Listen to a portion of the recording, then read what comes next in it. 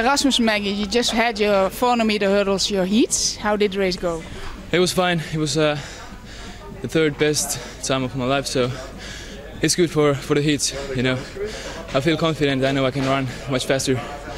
We'll see if I can do it tomorrow. You're one of the medal hopes for Estonia. Yeah, I'm the one who can surprise. You know, there are 3 faster guys this season from Europe. I'm number 4th. So I can surprise, you know, but I'm not saying I'm medal hope, you know. What is it to have the European Championships in your country? Well, it's good. It's good. I mean, for the Estonian athletics as well. You know, we have a new track thanks to European Juniors. It's really good, really fast, and the home crowd is really nice. I think it's the best experience in our age to competing in front of the home crowd. Did you have before competition in this stadium? No, they just let me here for half an hour. I did my hurdles training and no competition. What kind of track is it?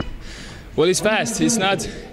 I think it's not the traditional Mondo. It's much softer, you know.